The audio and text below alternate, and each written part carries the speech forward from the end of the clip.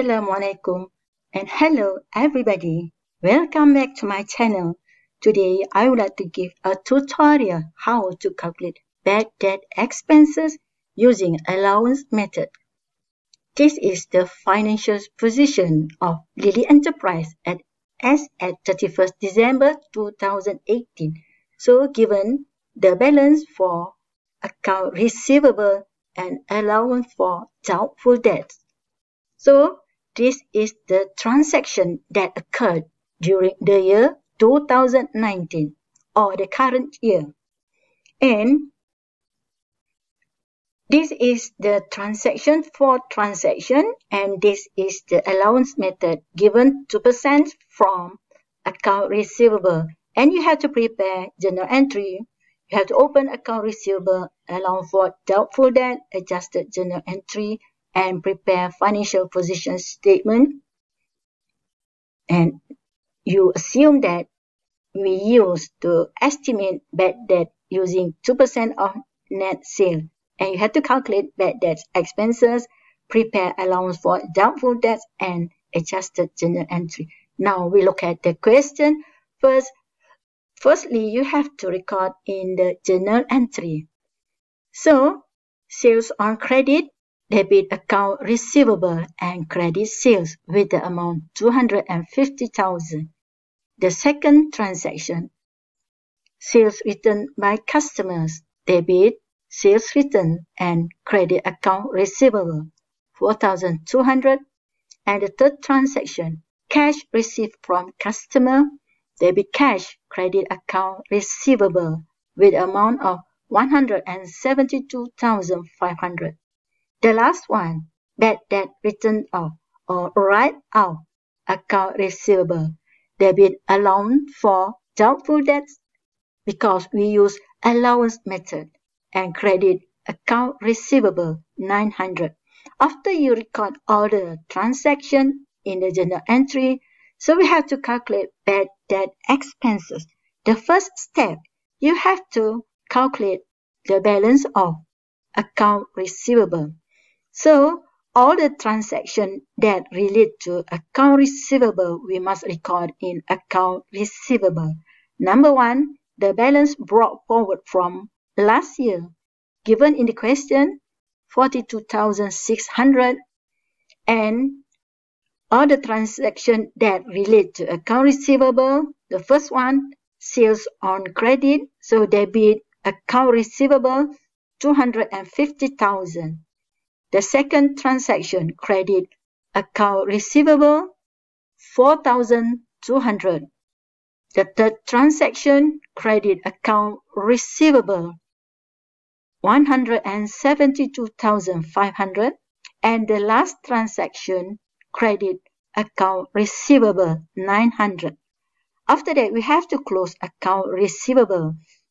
We have to total the amount of debit side with the credit side, and we have to calculate the balance carried forward for account receivable. The amount is 115,000. The second step, you have to calculate the balance of allowance for doubtful debt. The formula is percentage of allowance times the balance of account receivable. So 2% times 115,000 and you will get 2,300. This is the balance carried forward of allowance for doubtful debts. So we have to open the allowance for doubtful debt. We must record all the transactions that relate to allowance for doubtful debt. Number one, balance brought forward given in the question, 1,850. The second one, write-off account receivable, debit, allowance for doubtful debt, 900. And the third one, we substitute the amount that we have calculated, 2,300. And we have to close allowance for doubtful debt. Total debit must equal to the total credit, and the missing figure is bad debt expenses. So this is the missing figure. The third step, we have to make an adjustment for bad debt expenses at the end of the period. So, debit bad debt expenses 1,350, credit allowance for doubtful debts 1,350 to record bad debt expenses. Now, the next one, we have to prepare financial position statements extract as at 31st December 2019. So we have to take the amount for account receivable 115,000 and the allowance for doubtful debt must record in the financial statement. So this is the answer for financial position statement for the current year. Account receivable taken from the account receivable balance carry forward less allowance for doubtful debt. You will get 112,700. This one we call net realizable value. This is the amount of the accounts receivable that the business expects to collect in the future. Now, we assume that if the company estimates bad debt using 2% of net credit sales, we have to calculate bad debt expenses directly.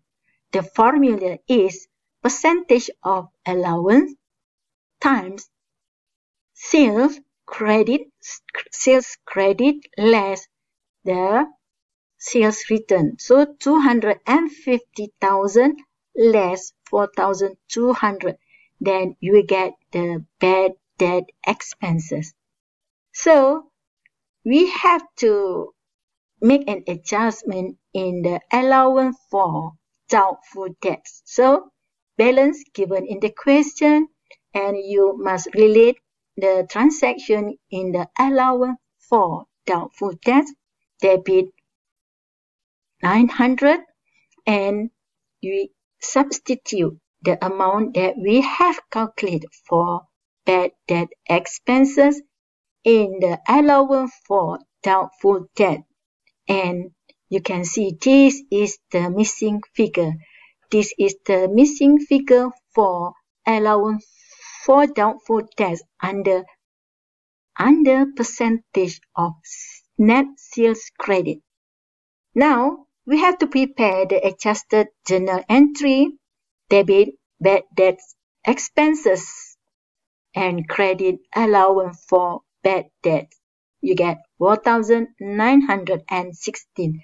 This is the calculation for bad debt using net credit sales, and this one we use the estimation of bad debt using the percentage of account receivable. That's all for today. Don't forget to subscribe, like and share, and don't forget to watch my next video. Thank you.